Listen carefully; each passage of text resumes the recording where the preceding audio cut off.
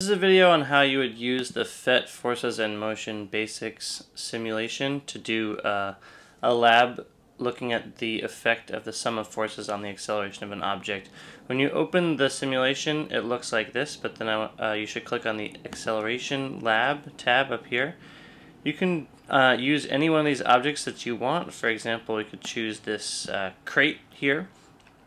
And once you've selected your object, go ahead and select all of these boxes so you can see all this stuff.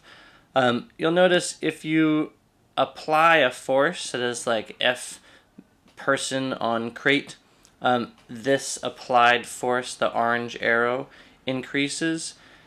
I noticed there's also an interaction between the floor and the crate pointing to the left that they're calling the friction force.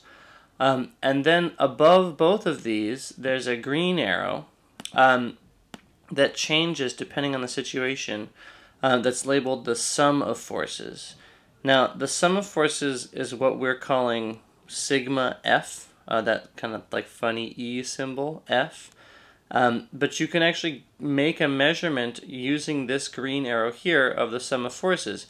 Once you've done that, your goal is to basically use this as a value for your independent variable of sum of forces, and then take a reading for your acceleration off of this acceleration meter. Now, this acceleration meter is pretty hard to read. It goes up to 20 here, so this number would be 10, and halfway in between it would be like 5, so maybe this might be 4 or so, maybe 3.5. It's hard to tell. So there's going to be some uncertainty in your reading there. But that's okay. We want to get an approximate value. But in this case, I can see that I could record a data point as sum of forces equals 210 newtons, and the acceleration is, about 4 meters per second squared.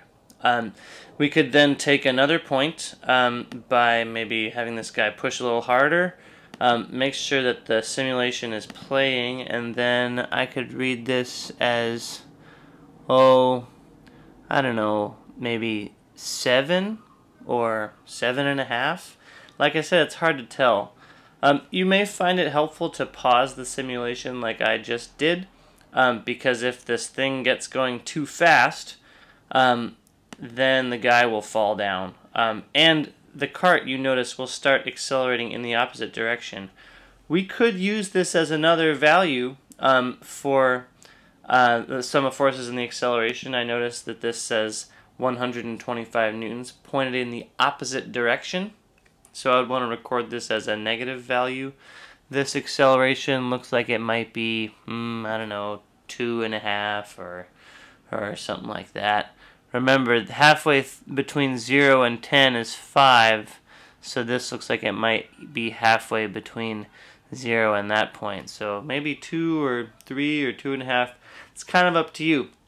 But you can go ahead and play with whatever you want and change whatever you want, as long as you're looking at the an independent variable of the sum of forces and a dependent variable of the acceleration. Then you want to collect like 5 of those values and put them on a graph using Logger Pro, and then you're basically done. Hope this helps.